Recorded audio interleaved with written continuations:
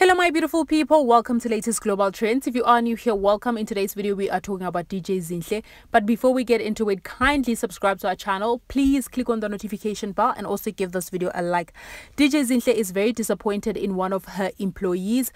Now it seems that she always records their conversation when DJ Zinhe calls this a certain employee, and this is what she had to say about it. She said, finding out that one of your employees records your calls is heartbreaking.